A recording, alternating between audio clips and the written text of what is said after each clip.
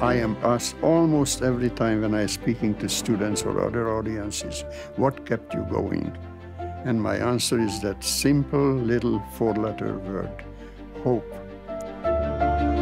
After the war, I never talked about the Holocaust because my parents kept silent.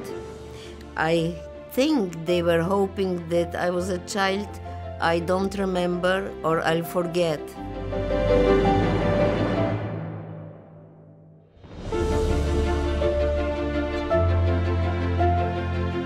Scene one, take one. Woo!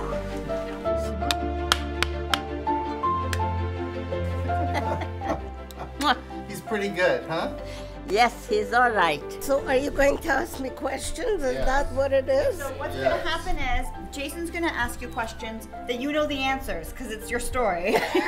Well, I remember the introduction of the wearing of the yellow star in Brussels in 1942 and seeing, of course, signs going up in front of cinemas and parks that Jews and dogs are not allowed. My mother and I walked hand in hand under the lush green trees decked out in their festive spring finery, white and pink blossom clusters that looked like miniature Christmas trees. It was a street I knew well. In a few weeks, the blossoms would drift to the sidewalk to create a soft pink carpet.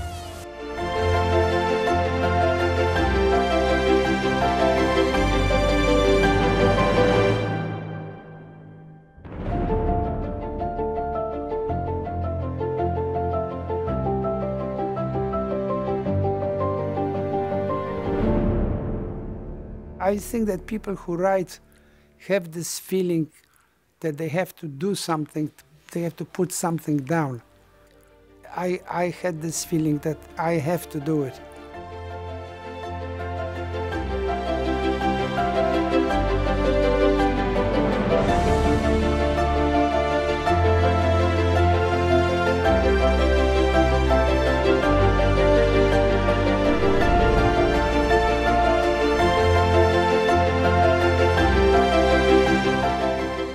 When we teach about the Holocaust, the piece that becomes most meaningful is when we learn about the personal stories, the narratives that, yes, we know that millions of people died, but when you learn about each individual story, that's what resonates and sticks with you.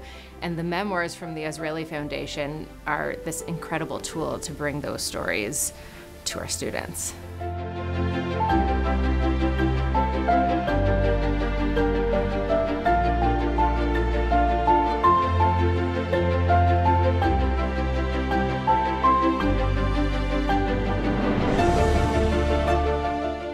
These memoirs and their impact will go on for decades, for generations really.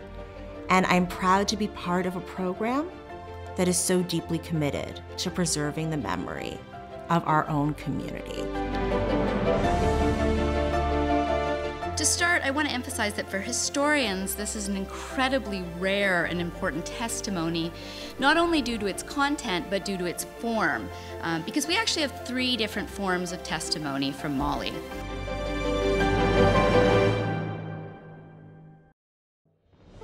That year, 1944, everybody came. The believers, the atheists, the Orthodox, the agnostics.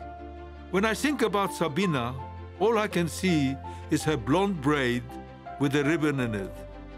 I cannot remember anything about her from before the war.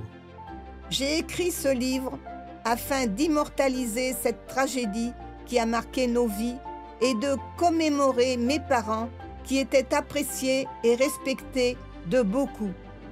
The most dramatic event in my life happened in the summer of 1944. I was 16 years old, and I was facing my death.